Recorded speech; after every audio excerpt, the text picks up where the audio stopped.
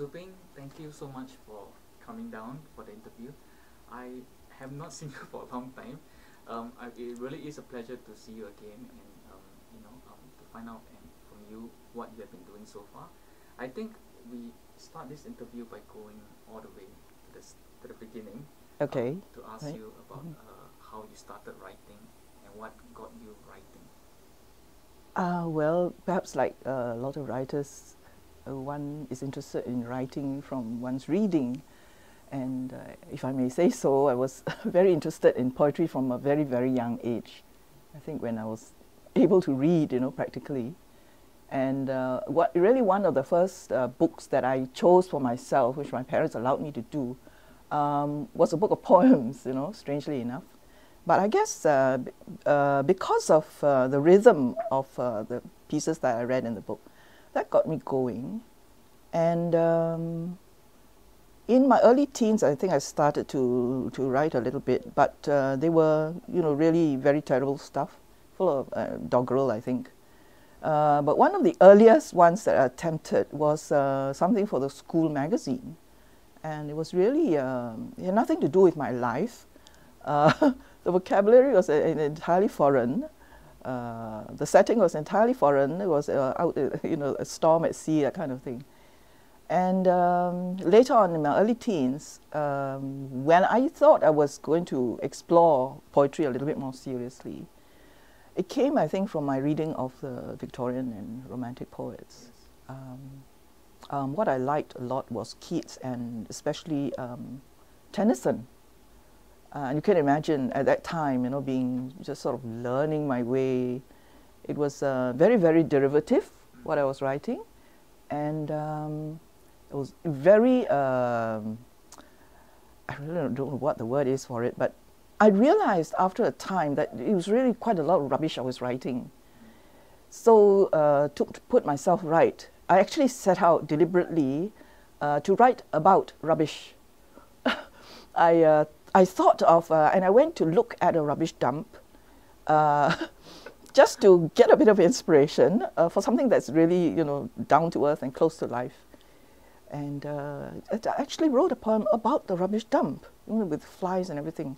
Unfortunately, I don't have the work anymore. I wish I kept it, But there was a day when I think I must have been about 14 or 15, and at the time it seemed okay. I did what I was doing for myself, Here am I trying to write something that's close to something that I really have observed and known.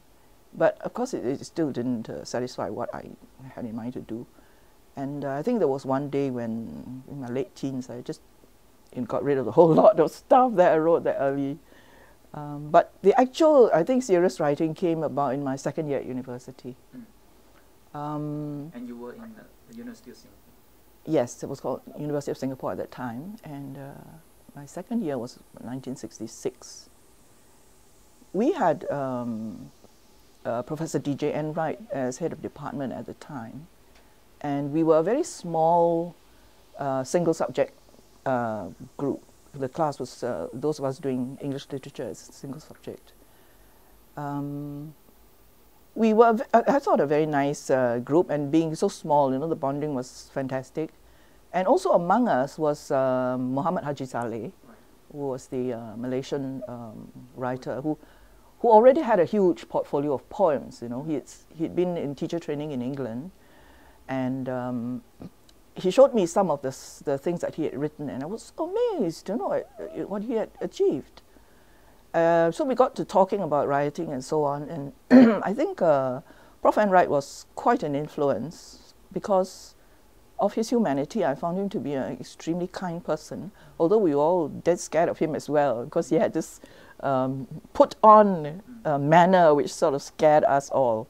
It was deliberate, but I found he was really a very, very kind person. So with all the, a kind of fomenting of interest in writing, that was when I tried, I think, to write more seriously. And the thing that, I think the one piece which started me off, where I discovered that I could actually capture something that satisfied me, was a piece called Present from the Past, based on a very, very early experience when I took part in a painting competition in public. I still remember it was outside the old cold storage building in Orchard Road. I can't remember the circumstances now, but we had to do a kind of watercolor thing in public. You know, it was quite scary. And there I was, I remember, doing that painting of a street scene. And then this person came up, and I heard her from afar. You know, she was like chanting or singing or something. She might have been drunk. Well, it's a young person, a young woman. She might have been drunk, but she came up to me and sort of looked at what I was doing, and she took, I think, a pen or pencil or something from me, or I can't remember what it was now, and a piece of paper, and she said, "Come, I draw for you. I draw monkey for you," you know. And she did some sort of figure on that piece of paper. It looked like an amoeba, you know, with eyes, you know. And of course, I was so young then. I was quite sort of startled and quite afraid of what was going on, you know. But I let her do it, and then she sort of smiled and laughed and all that. And this took about all of like 2 or 3 minutes, you know. And then she was off. She just went off, and I continued with what I was doing. I don't know, that incident made a huge impact on me. You know? It sort of was in my mind the whole of the day after the whole thing was over. And when I sort of put my mind to it, I decided to write a poem about it, because for me it was a way of discovering what it was that was provoking me to need to say something, you see, which I did. And that was, I think, the very, very first poem, which to me was a serious attempt at doing what I've been doing all along with my writing, which is to discover what it is I'm thinking. Do you discover at a time through the writing? I did, yes, yes. I discovered that there is a way of drawing which makes the drawing come alive. And it wasn't what I was doing with my painting, which to me at the time, and I jolly well knew it, it was overpainted. I put too much effort into it, and to me it was not alive. But what this young woman did for me, you know, just at the moment, with her funny little squiggles, to me that was a much more interesting piece of work than my, you know, very careful work there on that piece of paper. And that was what came through as I was writing. It was a discovery. It was a wonderful feeling that I had. What about writing itself? Do you think it's quite like painting in that way? Is it about finding something? Yes. I have been asked, you know, why poetry? You know, why not something else? You see. And for me, I think the two things that are important to me, which I don't do very well in their own form, is painting and music. I've tried my hand at painting, at oil and at sketching, but you have in mind to do something, but your hand won't do it. You know, your hand cannot achieve the thing that you have in mind to do. So I get very frustrated with that. And for me, I think poetry is a way of bringing to life something with pictures in the mind. And also the element of music. I love all kinds of music, but I'm not a musician. I sing a little bit, but not very well. So I guess for me, poetry then being which has, you know, expressive rhythms, yes. To me that's very, very important. To me, poetry is to be heard, you know, not just in your head, but it's to be heard aloud. So I do believe in it being heard when it's read aloud. And I think these two elements, that painting and poetry, because I can't be a painter, can't be a musician, so in a way, poetry is a kind of compensation. Besides the other thing which I found with my very first effort, which is that, I mean, I'm a believer in, you know, how do I know what I think till I see what I say, you know. So for me, that putting into words, the thought that's put into words, is for me a very important part of what I do. And the words give clarity to what you're thinking. Absolutely, yeah. So it's the other way around. I mean, you don't actually see it in your head first. Oh no, it's no. through the words that you see what. Oh yes, absolutely, yes. Because most of the time I don't know what is going to come out until I put it on paper. I mean, this sounds really quite sort of crazy. But I know there are other people who also, you know, Yes. practice it in the same way. But it just begins a feeling of being provoked by something. You don't quite know what it is, you know. It's not quite formed within you, but you know it needs to come out in some way. And for me, it comes out in writing, because I use the medium of words to discover what it is, you know, that is provoking me. And I'm quite open to what eventually comes out, because as the poem, in a sense, you know, writes itself or brings out this thing that is needing to come out, I accept it. I know that there may be an incident or something which triggers off, you know, this feeling, and then I'm provoked to find out, you know, what is it about this incident that's, you know, bugging me enough for me to want to address it in some way. But I'm quite open to seeing what it is that comes out. It's part of the adventure of it, and I think that's what I enjoy most, really, about writing. You did say just now also the two aspects, the imagery and the rhythm that fit into poetry for you. Yeah. Does it also propel you to explore other genres? I mean, you have started, or maybe you did say that you did it previously in quite things like children's writing. I've tried my hand also at stories, short stories. And now, most recently, as a sort of a combination of prose and poetry. But I think my prose is also, in a sense, poetic, if we want to put it that way. Even because I find that... had that voice, a kind of precision to words. Somehow, yes, it's very important to be... and to be thrifty. I think a lot of essay writings tend to be very diffuse and wordy. It takes Yeah. very long to get to the point. Yes, Whereas I think yes. when I read your writing, always in a sentence you get to the heart. I believe in using as few words as possible if I can, but so that the thing is clear enough, I mean, to my satisfaction anyway. And that's one of the principles I always try to follow, because clarity is extremely important. I get a lot of like feedback, and I mean, I generally notice a lot of people are afraid of poetry. You mentioned the word, you know, here's a poem, you know, immediately they are turned off. They get afraid. They feel, you know, they're inadequate to tackling the thing or reading the thing. And I guess in my own writing, I have tried to go for simplicity and clarity, because I feel when you write a poem, you're actually trying to uncover things. You're trying to bring things to the light, you know, rather than to cover and hide.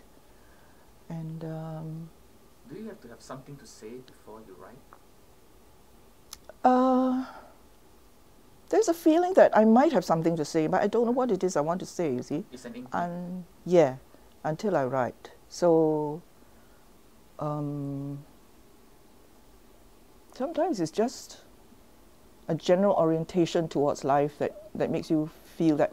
I felt this with my second volume, that I finally had something to say, although a lot of what is in that volume I didn't know was coming out until it came out.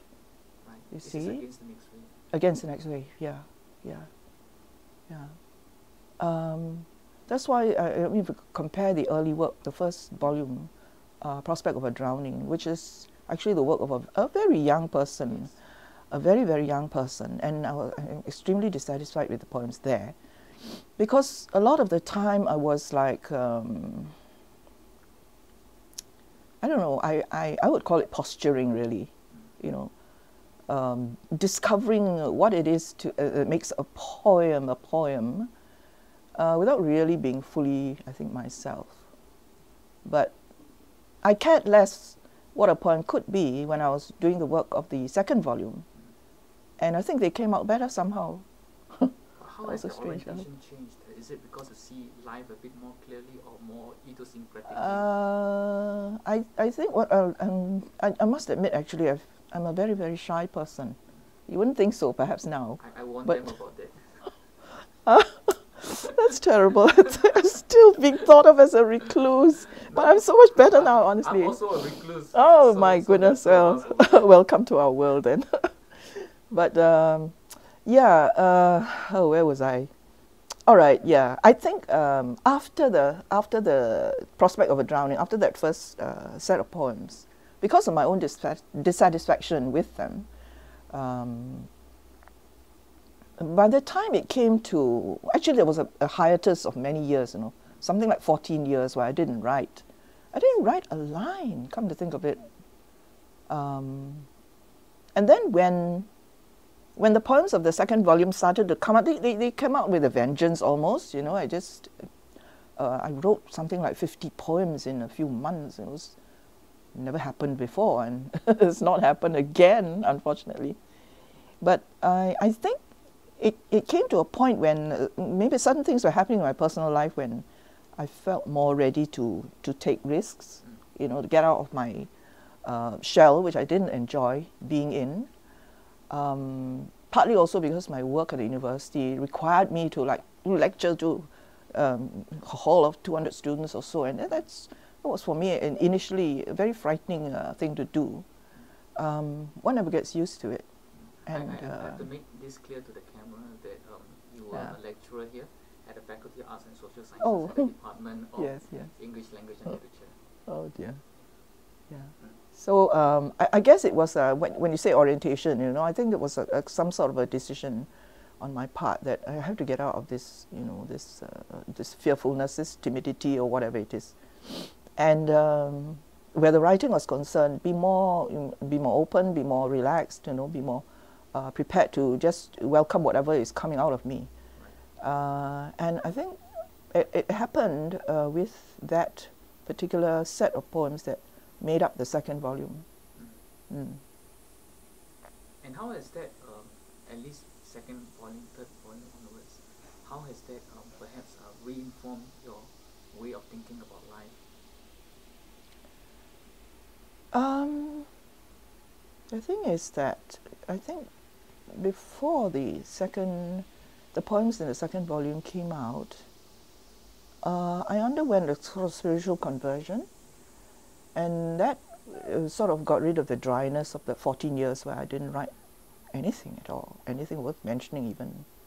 But the writing came back even as my spiritual life grew. And it was very strange because they sort of went hand in hand together. And I think subsequent to that, there was, I've not sort of turned back, I think, from that point. And as the spiritual life grew, so the writing went along with it. I think I took more to care, perhaps, to think about what I was doing in my writing, and then partly because I was writing, people got more interested in me as a writer, and then I have to do things like interviews. Like this one, and there was that book that Felicia Chan did. You see, so she also interviewed me. So I was all these various things. I had to when I had when I was given the Sea Right Award. That's right. I had to go to Bangkok to receive the prize, and there we had to go every day. We had to go and visit writers' groups in Bangkok itself, and talk about our writing, and I'd never done that before. And you can tell it was the scariest thing I had to do. But I found that if and that was really something that I learned, if I spoke from the heart, and I didn't care too much about really, what sort of impression I made, all the ideas came, and I wasn't at a loss for words at all. That was really a big learning experience for me, going to Bangkok to receive the Sea Right Award and the things I had to do there, of course with the other writers from Malaysia and other ASEAN countries. But yeah, I think the after the second volume, all the other writing after that made me think much more, be more sort of conscious about what I was doing in my writing and what my writing was doing for me. You see? What is it about writing, or specifically in your case poetry, that allows you to feel like this, or be able to explore your own self or your spirituality?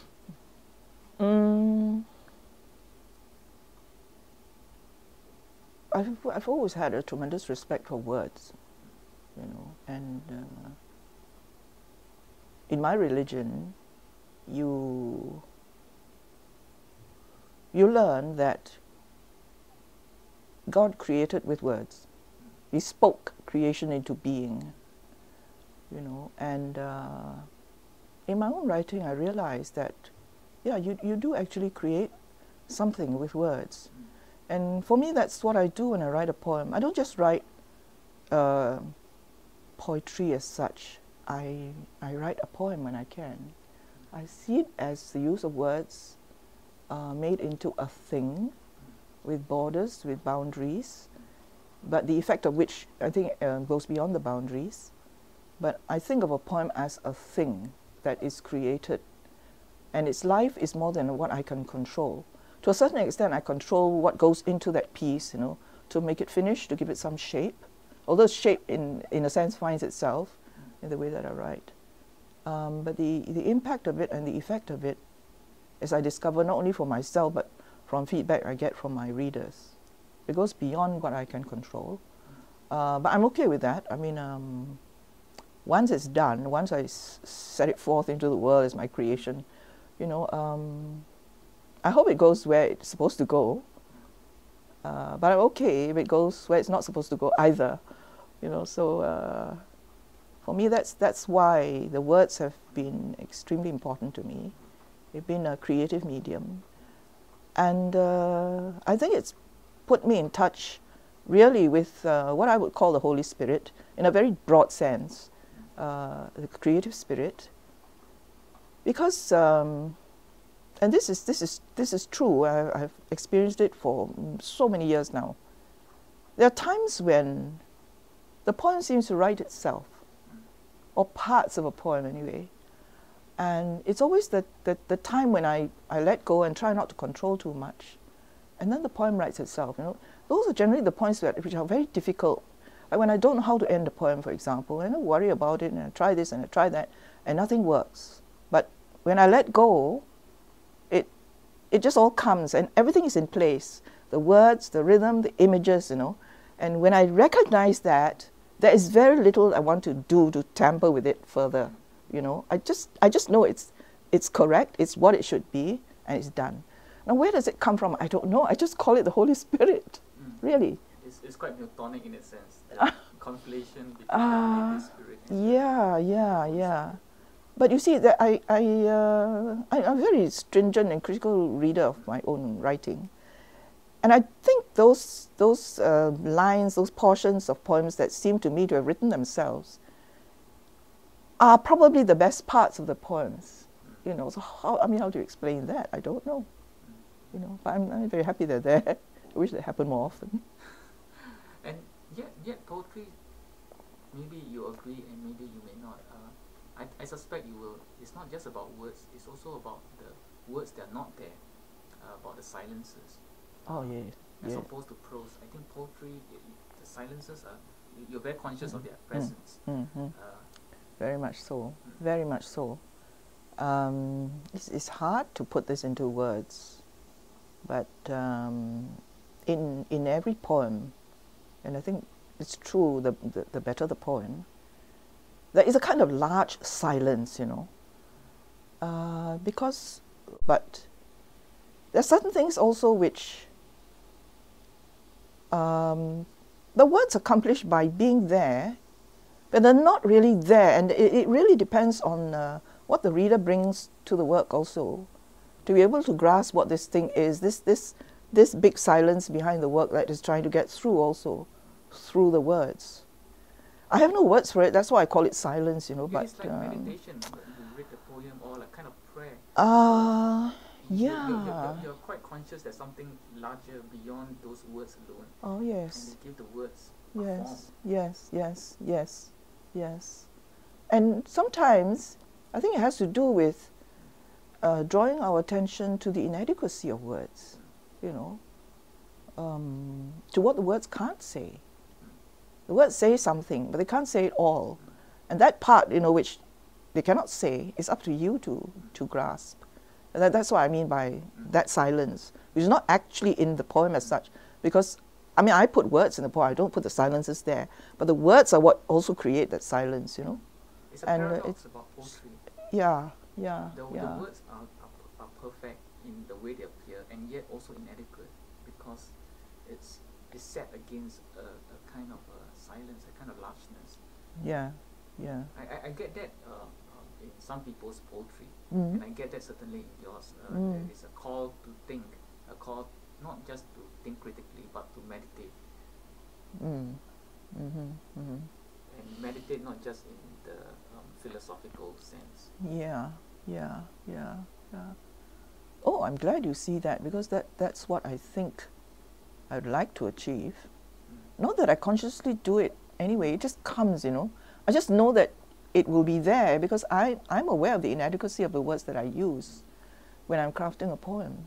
But I leave it be, you know. Up to a certain point you can work on a poem, but you can work it to death, like I did with that painting when I was like 14 or 15, you know. So I must know when to leave it alone, when to give it its own life, you know, because it will have its own life, rather than to, you know, write it to death, as I said. Does poetry change you as a person? Is it something quite distinct from, let's say, your spiritual life and previously your academic life?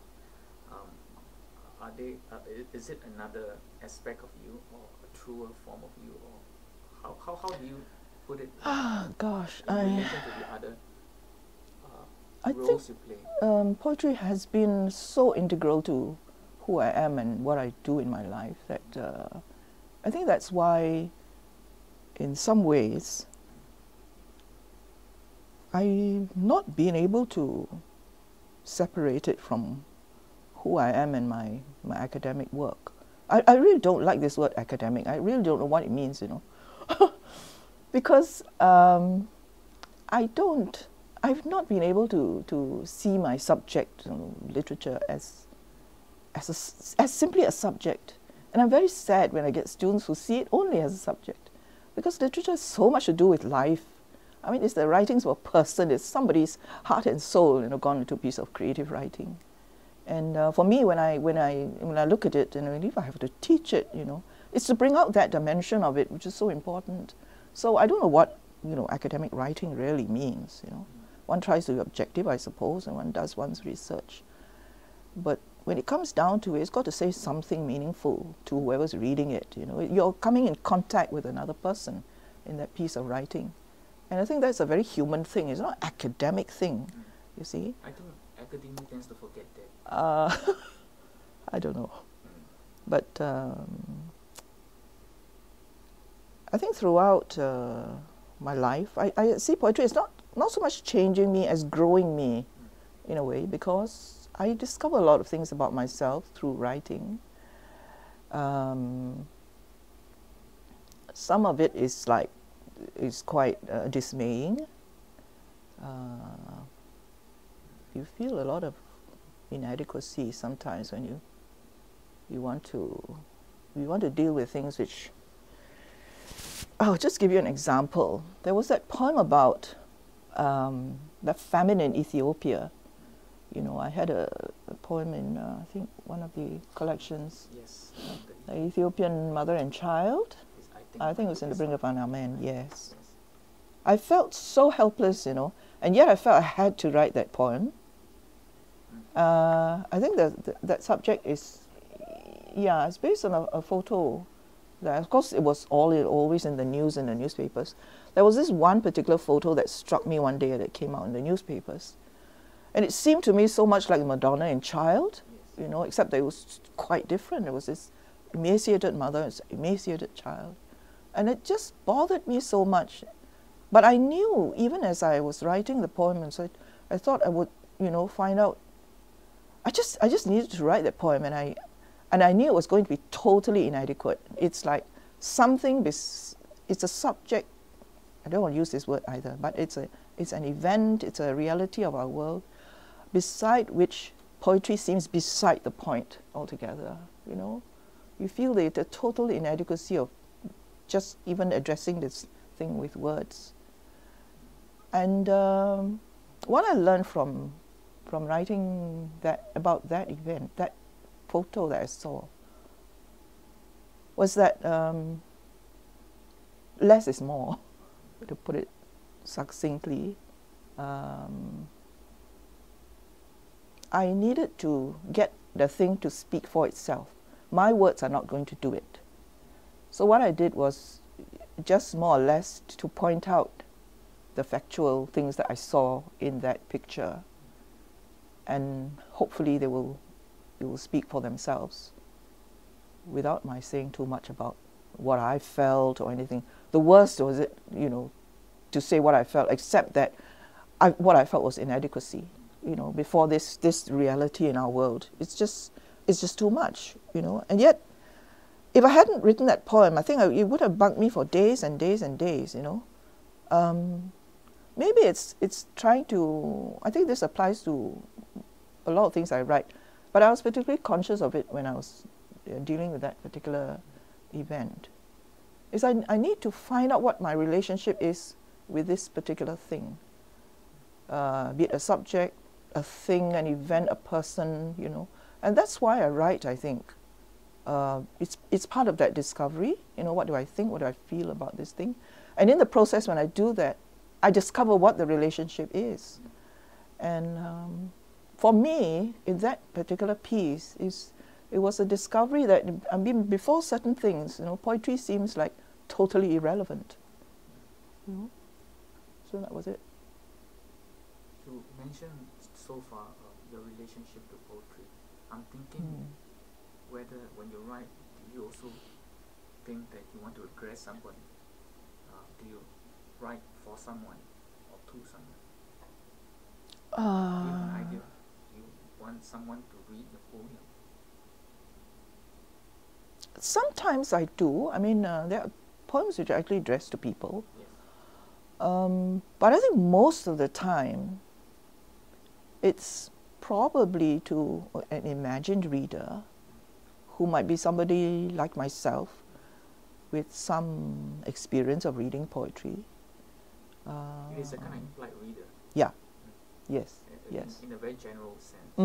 Someone who can understand yes. what you're saying. Yes, yes, yes. But even if I use a you there in that poem, it's a very general, in a very general sense.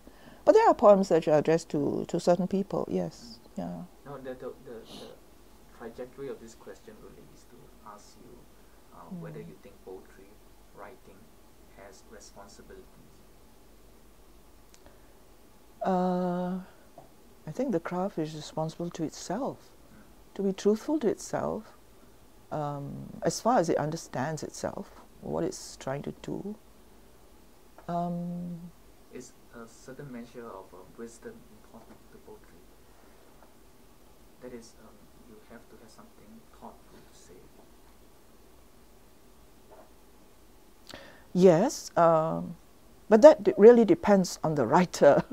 Whether the writer has lived up to that point, you know, to be able to use words in a certain way, to bring out whatever seems wise. I mean, one doesn't do it consciously, but hopefully some things will come out. Like I said, you know, to a certain extent, it's a matter of letting go and trusting that you've got something meaningful to say. I find that later in life, that happens more readily than when I was younger. So I don't know, maybe I'm growing wise or whatever. I dare not say it, you know, but the way in which one uses words may have something to do with it. Also, the other aspect we haven't talked about in your writing is humor. It seems to be coming in more and more. And enjoying that bit of it. I'm going to tell you, humor is a saving grace for anybody. Yeah. I don't know, I've always, I mean, yeah, I've been a very shy person, but I think what keeps me sane most of the time is a sense of humor. Maybe I see humor in the oddest places too. You know, I had this bad reputation in school, secondary school, lower secondary school, when my friends knew me as a person who always got into these terrible laughing fits, you know, in class. And I once had to read something, the teacher asked us to go in front of the class and read something from a book. I don't know what it was, I can't remember the circumstances now, but something struck me, you know, in what I was reading. I just laughed and I burst out into laughter. I couldn't stop, and I was sent in disgrace back to my seat. I will never forget that, you know. It was so humiliating. But I just couldn't stop myself, you know. And I don't know, but I love wit and humor in writing, you know. And I saw a lot of it in Professor Enright's writing, you know. I mean, he's just got this acerbic wit, which is so delightful. And you can see how words can be used, you know, to create that kind of, or to move the mind in that way, to see the humor in situations, in people. And I find it very entertaining. It's come out in some respects in my own writing. And humor is a good teacher as well. Whether humor has a very precise role as a teacher, as something that teaches you about life better than perhaps just straightforward lessons.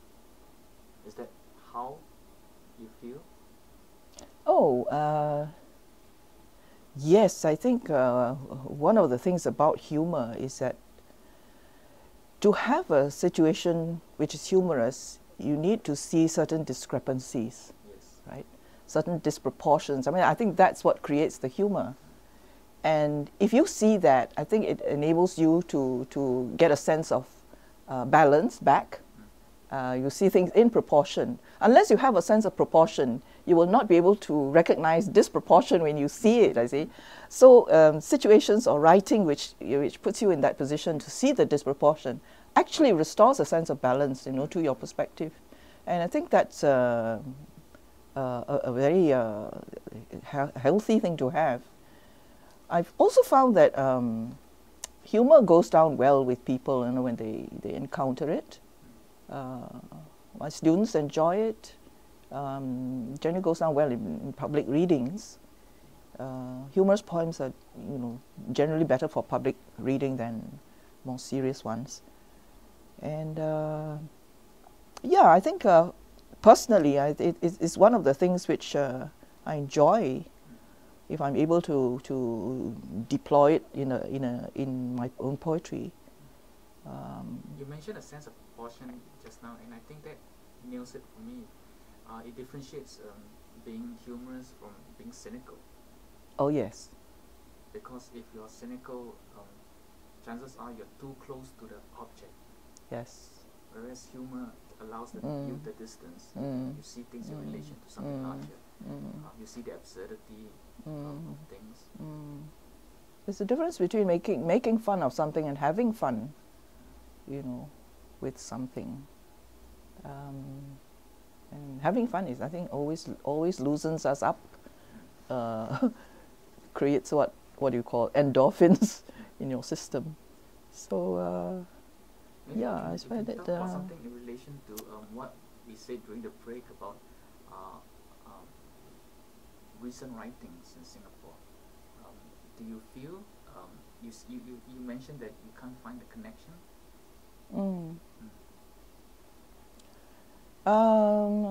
I don't know what it is, but is it a change in the sensibilities? I don't know. I think I haven't sort of thought about it enough. But I do know that quite a lot of recent writing by our homegrown poets leaves me cold, like I said, you know. You're right. I mean, if there was more humor in it, I'd probably connect with it better. But it is actually quite sort of bitter, if I could put the word, you know, sometimes, or cynical. I don't know, it's quite a strong word to use. But yeah, even the playfulness, you know, if there's playfulness, it doesn't seem to sometimes be playfulness for its own sake, which is the best kind of playfulness, I think. But playfulness which actually wants to hurt or wants to, you know, make a point. I don't know, sometimes if you're too intent on making a point, no matter what you do, whether you use humor or you think you're using humor, it doesn't work somehow. It doesn't work in a sense that it puts people off. So do you think poetry should be used to change the world? I know this question Oh people tend gosh. to ask is a big question. If you only it could. I think it changes people. I think it grows people. People change the world. And poetry changes people, or poetry grows and develops people. So I wouldn't say that poetry has a direct role in changing things in the world. It's far too big a thing to change, you know. But if it changes individuals, why not? You know, individuals have an influence on what happens in the world. And yet, for you, it's something else. It's not just trying to change the reader. First of all, he has to change the author. For you, poetry is a very personal, in the sense that it's not about trying to bring across a message to another person. It ought to be something you engage directly with. It is a means for the author to find out about his or her life. Yes, I find that somehow the author's relationship with his art, the more authentic you are, the more you are truly yourself when you make that work of art, the more it will speak to other people. You know, I think that's a connection between human beings. You don't set out consciously to do that. You do it for yourself first of all, and if you do it successfully, it will connect with another person. You know, so yeah, I think that's the way I see it. That it begins first of all with the one solitary necessary thing for the author to create. If he does it well, it will touch another person, and it will speak for that other person as well. And it will be authentic for the other person's experience as well. So what are the traits a poet should have? I don't know. Personal qualities, perhaps honesty? Yeah, honesty in as far as one is always careful not to over-dramatize oneself. I think that self-dramatization is always a constant trap, you know. It's quite easy to fall into, because you feel you're projecting a certain sort of person in that piece of work that you're doing, and the more people see you in that light, the more you have to play up to that role. Yeah, it's very easy to fall into that trap of and self-dramatization, as far as I'm concerned, is a veil you draw over your own eyes, and you don't see yourself clearly, you know. So it's different from deliberately playing a role, taking on a persona. I see it as differently. But if you're trying to get to the deepest part of you, and you want to over-dramatize yourself, I think that's a kind of self-deception, which is of absolutely no use to you at all as a writer. But the kind of authenticity which I think one aims for has to do with learning and being true to one's craft. They're always learning, because there's always so much to learn, and being, I think, extremely critical, your own most critical reader when you write. I think there's no shortcut to that, you know. And then having a sense of balance, being your own reader, your own best reader, and also reading what other people have written, you know.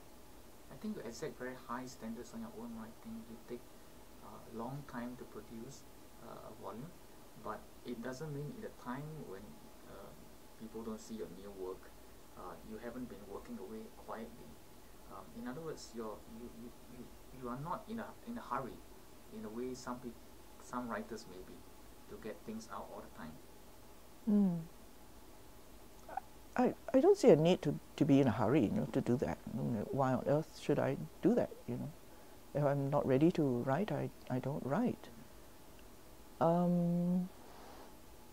Yeah, I've been extremely unprolific, I guess, in all these years of writing 4 small volumes. And in fact, the first volume was like delayed for about 10 years. Yes, you know, 10 before I years brought it before out, it it was came so it's really quite embarrassing. But yeah, I feel the only poem worth writing is a good poem.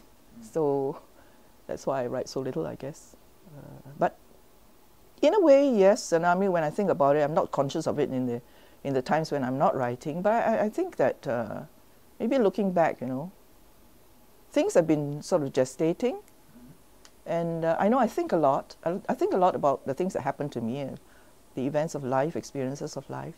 I don't necessarily put pen to paper about them, but there comes a time when I do, then there's a lot there which actually wants to come out. Thank God it's there, you know. But yeah, I guess that's how I work. I mean, I wish I could write more, but I think I need to sort of come to terms with what happens in my life before I can write. And I do need a lot of quiet to write. I mean, just physical quiet, you know, and space in which to write. Because for me, the crafting of a poem is a very intensive activity, which I need to do almost at one sitting. So it's really very demanding of time, and you know, then I have to drop everything when I'm doing that. I don't do it at just one sitting, obviously, but I know that the drafts that I do, I always try to make them as complete as I possibly can. So, and then I'll leave it off and I'll come back to it later, maybe a week or two later, when I'm in a different state of mind and all that, you know, because I need that distance away from it for some time, and then come back and look at it, then change certain things in it, you know. So that's how I work. What do you find the hardest to write about? Oh, the big things like poverty and so on. You know, you feel totally inadequate when you write about things like that. So, but having said that, I find that I've come to understand more and more that there's almost nothing that you can't write about. The whole world is your subject matter, really. Yeah. I mean, I'm discovering in some these pieces I've written recently, the whole world of cyberspace and computers, you know, of which I'm very ignorant, I must admit that, you know, but it's become grist for my mill, as it were. And in fact, I've produced a few things which I'm quite pleased about, and a great enjoyment writing. So I mean, I've surprised myself, you know, that, and my goodness, you know, this whole area which I've always felt so so alienated from, and you know, so ignorant. I can actually write something and produce something from it.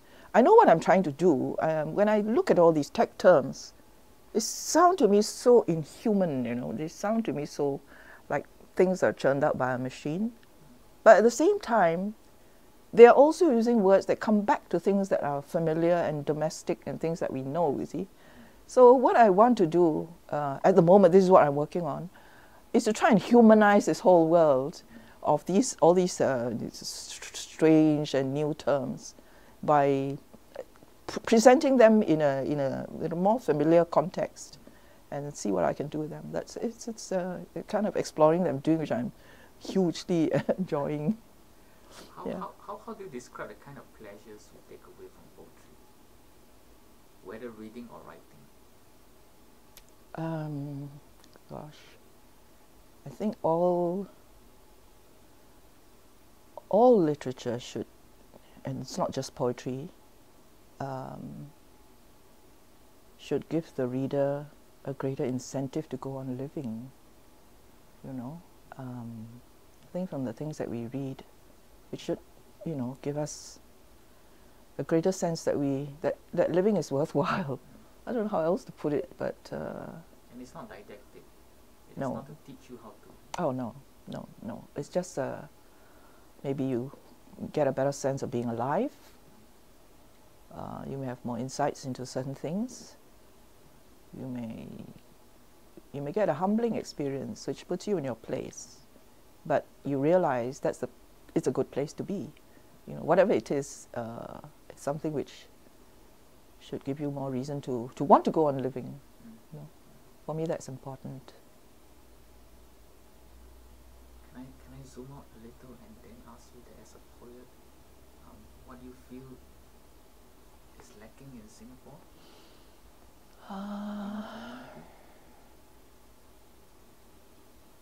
You mean lacking in general or in the poetry general. or? Yes.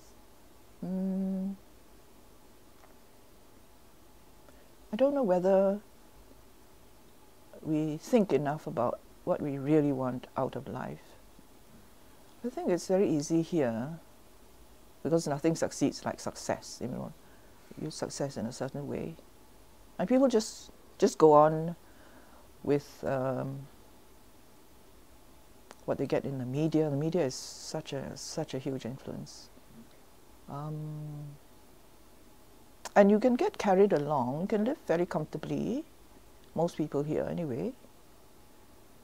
And before you know it, you're in your 60s, you're in your 70s. You know, what has life really been for you? I don't know. I think there's a danger of us, you know, going along like a big herd, a very well-fed herd, you know, and coming to the end of it and just wondering, you know, what is, you know, what has life been? Because I think it's not just, I don't know, maybe I shouldn't say this, because I haven't really thought about it. It's not just for the individual. I mean, individually, I think most people will, you know, as they get older and later in life, begin to think about, you know, what life has been for them, you know, what have they done, what have they really accomplished in terms of being a human being. But as a nation, I don't know. I think we're part of a global, you know, population. If we are successful in some ways, if we have been peaceful, if we have, you know, something to show for our being, I think we ought to be able to contribute something to the general sense of humanity. Something valuable than just, you know, economic success or the beautiful buildings and I don't know, growth every year, that kind of thing. I think it's probably more than that. Maybe sometimes less is more, you know, less of all the big material and physical things. If we're talking about, let's say, climate change and the environment, you know, if even as a small nation like we are, if we have something to show for that as a kind of example of how we contribute to the greening of the earth rather than, you know, the depletion of it, I think that's a real contribution to humanity than all our GDP figures. This is where both religious sensibility and poetic sensibility maybe converge to make a human more of a person in the world, a person who can enrich the place he lives in or she lives in. Maybe not religion, I don't know, but a certain element of spirituality. For me, it's, you know, spirituality is something larger than religion. Yeah, I mean, the things that are invisible do count for something, I feel. I don't know what it is, but I think it's in our human makeup to pay attention to these things that are in our human makeup. I think we are the poorer if we don't.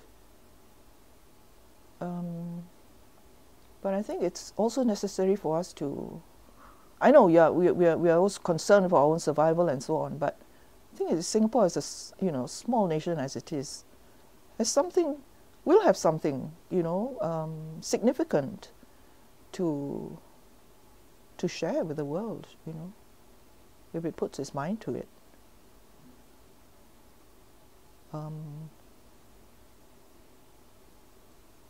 I don't know if you know this, but I was the writer of that National Day ceremony song. My country, my home. My country, my home. Yes. It's a short thing. No, since 1998. Oh. Yeah. Okay.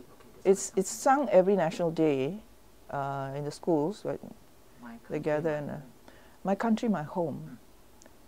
It's not the Kit Chan song. Yeah, I was thinking No, I think that's got a similar, almost a similar thing. You can find it on YouTube. okay. Yeah, it's quite nicely done too. But they asked me to write a National Day ceremony song way back in 1998. And I did, and then they farmed it out to several composers, and in the end they chose the Police Music Lab's version of it, you know. People like Bernard Tan, Prof. Bernard Tan, Pun Yu Tian, you know, quite a number of people, Iskander, Ismail. Yeah, they all had a shot at it, and I heard all the versions. It was so interesting. I mean, the same words, all different renditions of it. It was quite interesting. But why I bring this up is because I didn't want to, you know, in that song. I don't know if you know it, but the words are. I didn't want to go for the usual kind of rah-rah things about our nation. I wanted it to be more a questioning piece. And in it, I did insist that whatever we have achieved, we ought to share with the world. That's my feeling always in Singapore. So we need to look beyond ourselves, you know. And maybe it's a bigger challenge for us, you know, to look beyond ourselves and just not to be so insular and so self-congratulatory, you know, when we have accomplished certain things. I think we need to look beyond our shores. But I just bring that as an example because like way back I was thinking of that, you know, something else to put our minds to. It's probably not appropriate to ask you about how, as a Singaporean poet, you have changed in addressing the nation. I think for you, perhaps being a poet is larger than just being one thing or another, whether a feminist or a Singaporean Yes, I think you're absolutely right. But then, having said that, I have to say that I never think of myself in any of these roles. When I write, I just write as I am, you know. I don't like labels. I hate labels because they tend to, you know, exclude. You know, a label always excludes what is outside it. And it also makes whatever you're writing a bit wrong when seen from those angles, from particular lenses. Well, it shuts certain things out. You know, I think I wouldn't label myself. That would be a disservice to myself to adopt a label. Of course, I can't prevent people from seeing certain things in my writings, even if I don't see them there myself. It's one of the risks you run. I mean, you try, as the creator of a piece of work, you know, you try to ensure as much as you can how it should be received, or how it should be read in the case of a thing made with words. But you have to allow for, you know, something that is beyond your control, and I'm okay with that. You know. But it is a pitfall a lot of writers in Singapore fall into, to want to write as a Singaporean. The two ways I think these days this game has been played: one, to be over nationalistic; the other one is to be too international, to play into those two voices. Whatever it is too self-conscious then, isn't it? Yeah, whatever role you adopt. I don't know whether it's for me, I think it would be extremely difficult to think of myself as writing on behalf of the nation. I mean, goodness, it's just too huge a thing, you know, and too amorphous a thing. I can't even envisage it, so I wouldn't even try. I mean, just to be true to oneself, you know, to find out what it is one needs to say rather than wants to say, is enough trouble already, you know. It's enough of a job to be done without having to, like, you know, be an activist for this or that. I'm sorry, I'm not an activist of any sort. I don't think at all. If I'm activist at all, I'm not comfortable with this term either. It is that I want poetry to be non-threatening. It's just one thing which for a very long time I thought about, you know, in which to some extent, because I aim for simplicity in my own writing and clarity, you know, I'm aware that, I mean, the first thing you think of in producing a poem is that somebody should read it, Yes. Okay, somebody should read it. And if you're not going to put that person off, and most people are put off by poetry, you better make that thing accessible, you know. So I try and do that. I try to make it transparent and clear and accessible without compromising artistic standards. So that's what I try to do. But other things, no. I'm a Singapore poet, whatever, feminist poet. No. I never do that. No, never do that. Yeah. And also it limits the number of things you can write about. I guess, yeah. And it yeah. maybe forces you to take positions you may later on regret or want to change your. You know, I think a poet is a more versatile position. Well, I mean, I think we can't help being what we are at, various stages of our lives. So, if at 60 I look back and see what I wrote when I was 30, I think I simply have to accept that that was what I was, that was what I thought, and then make peace with oneself. Otherwise, it's just being human anyway. I want to end this time with maybe one last question to ask you. What you think you have learned in your own adventure in writing?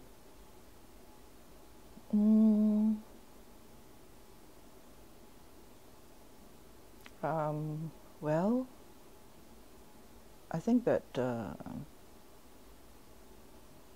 writing is a huge adventure because it puts you in touch with so many things in your world. Because you can write about them, you can discover a relationship with these things. And perhaps I shouldn't use the word journey, but it is almost like a form of journey towards this thing and this event, that person. And of course you discover the sheer wonder of what words can do. And not just for yourself, but for other people. You think you use words in a certain way and you achieve a certain effect. But sometimes it does more for another person who comes to it with a different set of experiences, different set of life experiences. And it does something more that you did not envisage, but which if you knew about it, you're very glad that it did. And that's why I see it as, one of the creative power of language.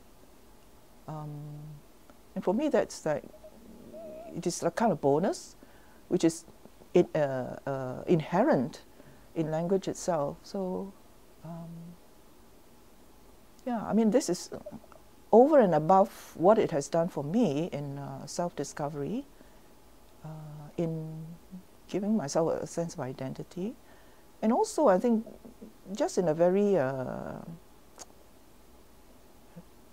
basic and fundamental way, because I'm able to do this. I see it as a tremendous gift. I do, I don't know where it came from, because I think in some ways I'm a very ordinary person. Maybe in some ways less than ordinary, because of this my lack of confidence in doing so many things. But as I've been able to write and create these poems, which I know objectively are good poems, many of them, it has boosted my confidence. It's given me much more confidence in finding that I'm able to do this. So it's a gift that I'm so thankful for, which is extraordinary for a very ordinary person. That's all I can say with the adventure of writing. Yeah. Okay, thank you. Thank you, Gui. Thank you very much. Lambada by Galilee. They are doing the lambada by the Sea of Galilee, the singing and the noise blasting up the promenade to the quiet beach hotel, where I'm trying to understand this great event of being here, where paralytic, demoniac, and blind found peace at the quiet word of a wandering miracle man. Far from paralyzed, these revelers, though demoniac may well describe the scene. The women, barely visible from my room, but visibly bare, are treading invisible water, their drowning gestures more than a sign of the unfinished work of the Nazarene. The band is celebrating a new Tiberian glory, beating up a frenzy of maudlin worship, of love, of peace, shaloms of nostalgic agony, and a new Herodias bawls her strange love protest, "You're driving me crazy." And indeed, she is driving me crazy, and those of us who thought to find quiet in the land of Galilee. I feel unredeemed tonight, confused by this un-Galilean turmoil, the mind horridly agape, not agape, at the undeniable lure of these sensual songs. I do not know if this silly sympathy is thwarted expectation asking more, or simply the reluctant recognition that these Lambada lovers, so much more present to the present, would have been warmly welcome at that love feast, and the host himself seen us as Pharisaical.